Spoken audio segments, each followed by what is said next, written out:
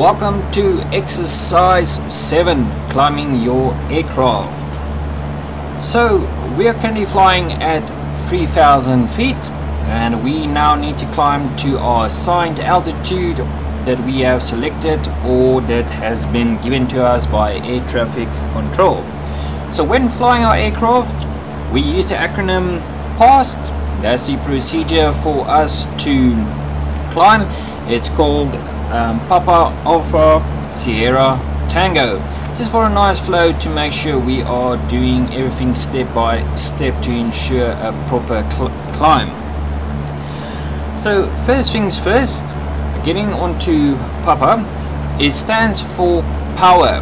So when flying a reciprocating engine or piston engine, single engine, you need to apply full power, as the single engine aircraft doesn't have enough power to actually climb at say 70 or 80%. So always use full power.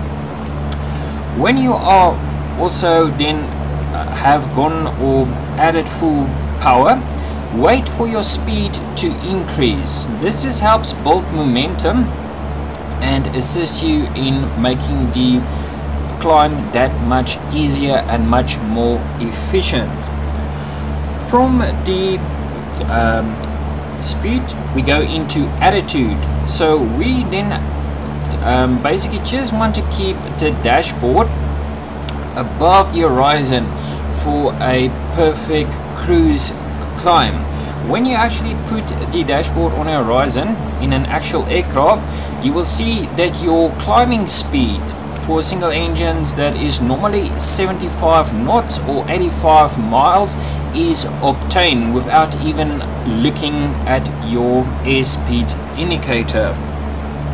Then last, as always, once you've set yourself up for the climb, then retrim your aircraft so you are able to maintain the climb and do not have to hold on to your controls the entire time and then making your arms tired. So just alleviate your arms from the back pressure of the control column. Before we get started in the actual procedure, just one word that I see so many students actually find a bit of a problem. They go full power and then start raising the nose immediately. This basically slows down your aircraft tremendously instantaneously. So let me demonstrate here. They go full power and start raising the nose, and for some reason they also tend to do it in a quick jerk manner. So look there, now I've also almost lost all my speed from this part. So I don't want you to go full power and then immediately raise the nose or raise the nose towards a canopy like it's a fighter jet. This is also not very etiquette for flying single engine aircraft. Okay, so now let's start with the procedure of PAST. First, we know we want to climb from here, so to help us and assist us, to set your heading back in the middle to make sure we are maintaining our track.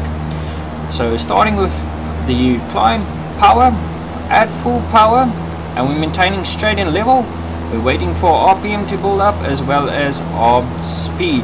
Now we see we have enough sufficient speed.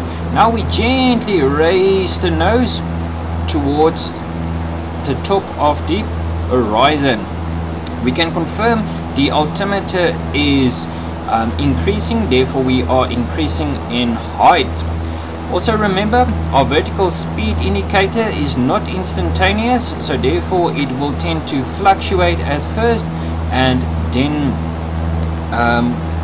stabilize at a proper rate of climb for us. So there we set this climb. We are happy with the rate that we are climbing, and now instead of holding on to the control with back pressure, now you can just trim the aircraft out nicely, so you can still keep your hands on the control column, but the control isn't fighting you back or requiring you to apply full back pressure the entire time. Perfect. So we are going to level off at 5,000 feet now. The level off procedure is Alpha Sierra Papa Tango. So it's just we are going to lower the nose for a straight level attitude, then wait for our speed to increase again, because usually when you're flying the actual aircraft you should be about 75 knots or 85 miles an hour. And once we have established level flight, we'll come back on a power 2,300 RPM for the cruise and then retrim. So we're just waiting for 5,000 feet, just a few feet, and then we can start lowering the nose gentle on 5,000 feet. Now wait for the speed to increase. The speed increases. Now start reducing the RPM to 2,300 RPM, and this will also give us a nice nose down view where we can actually then fly straight and level. Okay, the aircraft has now actually established itself a nice straight and level, and then you can retrim to make sure we maintain 5,000 feet and just alleviate that little bit of pressure on your arms from holding the controls. Now for added safety feature, we are going to do what's called the FAA checks. So FAA checks, it's called Foxtrot Romeo Echo Delta Alpha. So Foxtrot is for fuel, confirm we are on both, or if you're flying a single engine low wing aircraft, sometimes it doesn't have both, it only has right or left. From here you will now switch to the next tank. From the tank selector, we will confirm quantities in our fuel tank and confirm it's enough to where we need to fly. From here we are going to Romeo. It's basically called for our radios, so confirming we are on the correct frequencies that we need to talk over the radio with, and we will then move on to Echo, which is the engine, to just confirm oil and temperatures are within the green after the climb, because they usually tend to run a little bit hotter. From here we will then set compass to DI, so you'll confirm what is your compass heading. So currently that looks about 020, so we'll set the compass up for 020 and then take our heading bar to assist us with the actual heading, just to keep track where we are flying. From here we're gonna go to Alpha, which is the altimeter, cruising at 5,000 feet for elected altitude.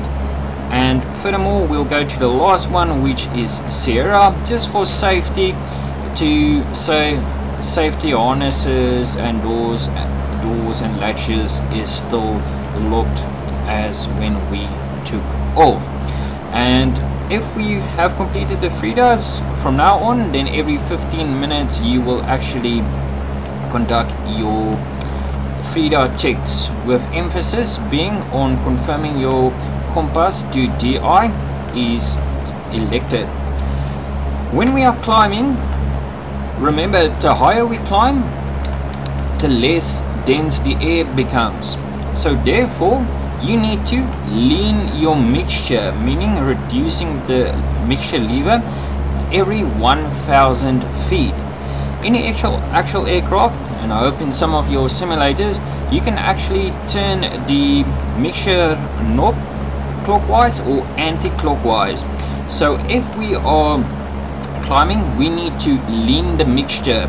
So this means one rotation anti-clockwise, or just a little bit of a reduction in the mixture to confirm the fuel and air ratio mix is correct.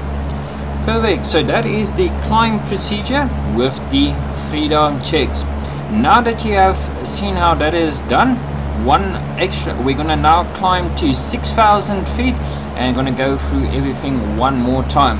So what I want you to start doing now before climbing, have a good look out to the left overhead your dashboard, to the right confirm we are well clear of any obstacles or aircraft that might be flying. So from here on we will then add full power, we'll hold strain level, wait for the RPM and airspeed to increase. Once we have sufficient, we'll gently raise the nose to the horizon, and once we have set ourselves or established ourselves in the climb, we will then retrim the aircraft to maintain our optimum climb for that part.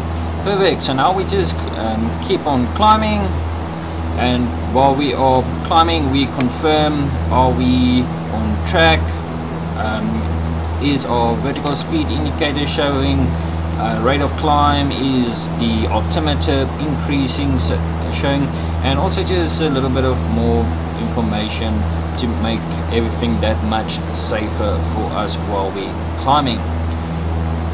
Okay, so we're almost getting ready to level off now at 6,000 feet.